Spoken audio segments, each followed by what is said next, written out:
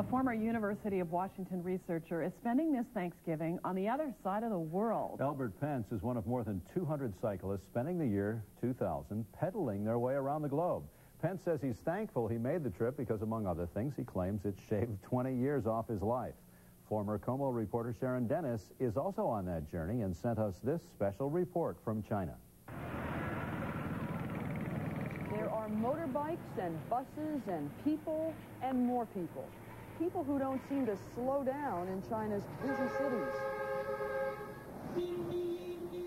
They are the cities Elbert Pence has spent the last couple of weeks slowly pedaling his way through. Easy to get lost? For the first 18 kilometers, it looks like it should be easy. Elbert is 80 years old. 80. Hello? He's been on his bicycle practically every day this year.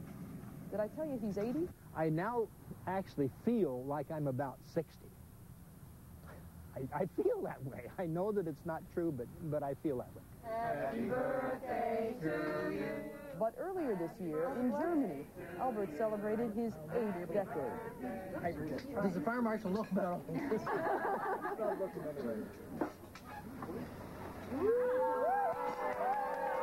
This retired University of Washington researcher signed up to ride around the world 5 years ago after he read about the year-long trip in a Seattle newspaper.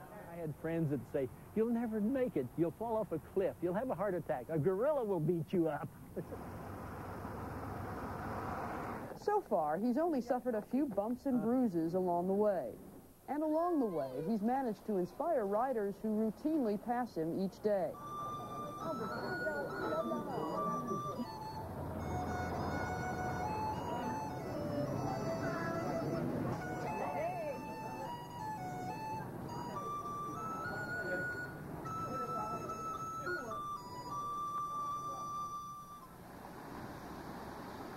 It looks a little rainy. I think I'll put on a jacket. Elbert may not be very fast. He may not finish the day's ride, but he always starts every morning on his bike, no matter the weather. I am really impressed by his self-reliance. He gets up every morning, gets out there on the bike, comes in at night, puts up his own tent, carries his own bags, has really been an inspiration to each and every one of us. You ask him how he's doing, and he's, "Oh, I'm doing great, you know, just fine," and he's great, just amazing. Hello? I came to ride and find out something about myself and get as strong as I could, and riding every day, at least starting every day, is the basic thing to me. You have a good day. Yes, I did. One of the best days, huh? Yes, absolutely. It's maybe the best day of the rest of my life. Elbert says even at his age, there are still things to learn about himself and to learn about the people he passes in the countries he's been. Like Chinese school kids excited to see the cyclists from the West, the way people in this country and others live and work. But as much as there is to learn, Elbert also knows enough to teach a few things. If you slow down, it'll make you grow old, not the other way around. Growing old doesn't make you slow down. Slowing down makes you grow old. So I'd say don't slow down. Keep moving. Okay, I'll do that. Hello.